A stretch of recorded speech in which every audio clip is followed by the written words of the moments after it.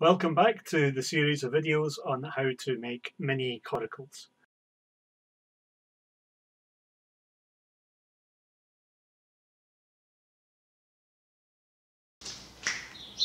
So I've left it overnight. The glue has dried, and just like leather shrinks when it dries, the PVA glue tightens the paper around the frame, which is really good. It's still a bit damp on the rim, the base that will become the edge, the upper edge.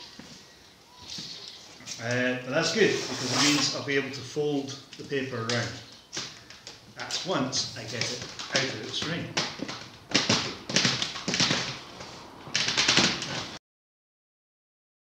Well, that's it ready to pop out.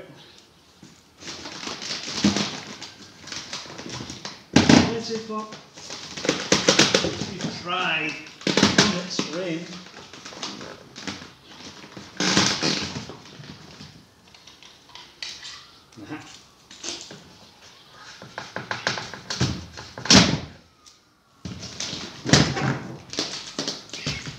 Ta-da! Can you see inside? There's the rib cage, holding it all nice and close together, and a skin to make it keep the water outside and you dry inside. And these edges here can be folded over.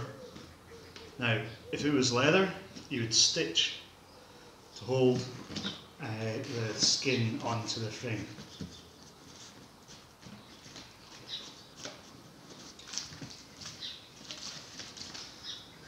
Lots of jaggy bits.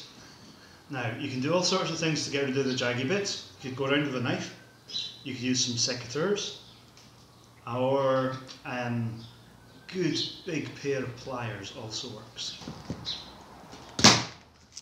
Now, these bits here are quite good as tholes for bearing your oars against if you need them, but because this is a toy, I'm going to get rid of all the spiky bits instead.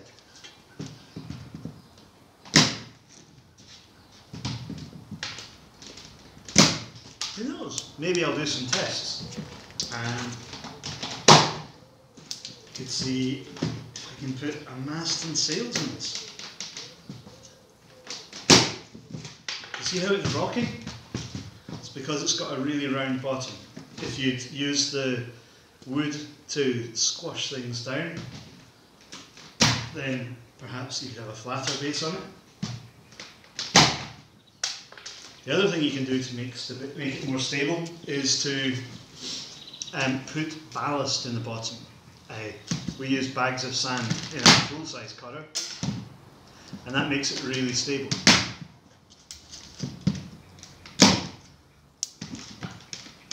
If you've got a big piece of water to use this in, then you can test and see whether it just floats on the surface and wobbles. What happens if you put sand in the bottom? Does it become stable? If you put too much sand in though, what's going to happen? Of course, it'll sink. Remember these offcuts here? You can turn into charcoal for drawing with. And I'll do another video on that. When I've got time to sit around the fire in the evening. Maybe I'll tell some stories on the Floating Monastery channel as well.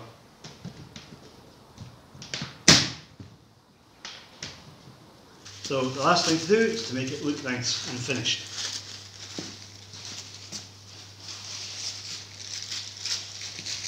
Well, yeah, handy tip.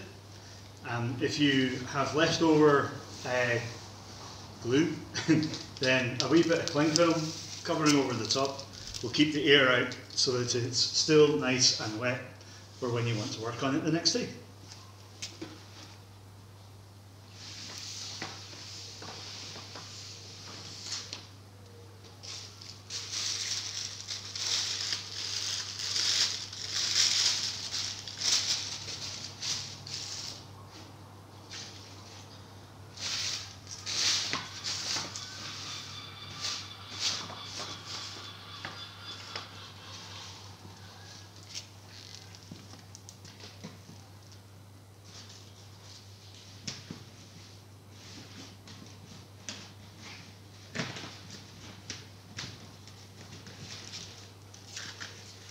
taking these strips and folding them a little to keep them nice because it's the finished edge, and I'm taking it down into the boat, not the whole way because I like being able to see the ribs, but just to make it look like it's folded over the top.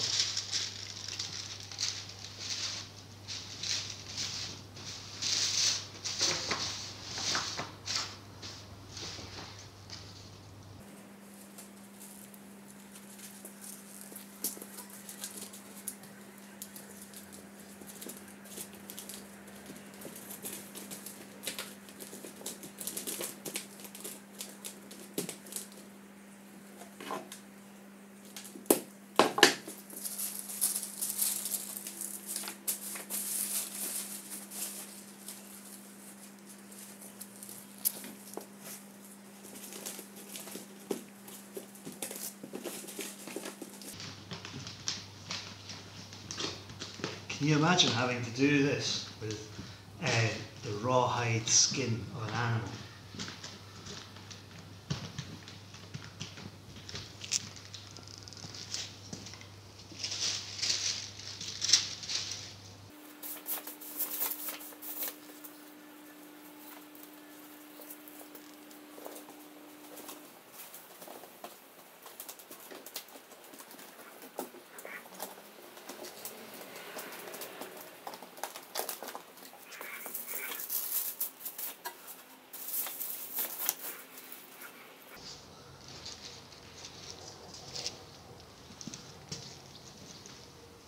The rawhide would be sewn with needles going through from one side to the other.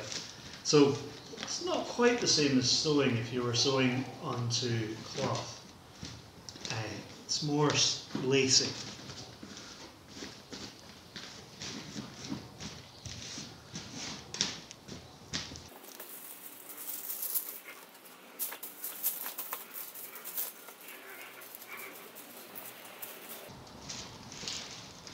So it's almost done now. All the curraghs we've built, or I've built as part of Curragh, have been given names. We have the Hopeful Puffin that was not built by me, but it was built by some teenagers in a large Viking village. We have Broad Bean that was built by me in my back garden. Then we have Max that was started in this workshop and then finished as a project with Maxwellton High School that doesn't exist anymore. Well, actually Max exists, it's fine, but the school has become amalgamated with lots of other schools to become a super school in northwest Dumfries. And we have Catkin. It was built on the banks of Loch Ken or the River Dee, depending on how you look at it, out of sticks in a week one summer.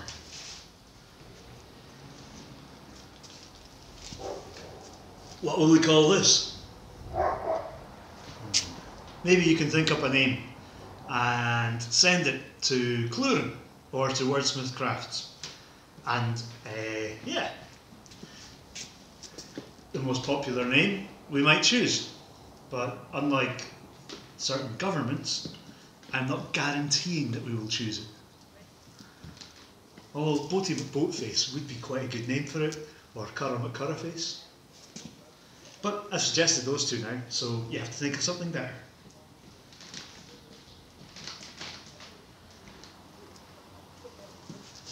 I did build a boat called Beardy McBeardface once.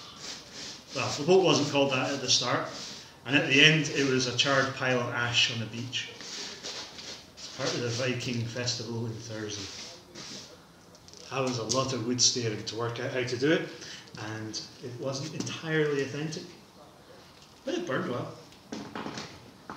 And it looked okay as long as you were standing a respectable distance away from it. Anyway, this will just be left to dry now, and probably the next few videos will be about experimenting with it and, well, seeing how it floats, how it sails.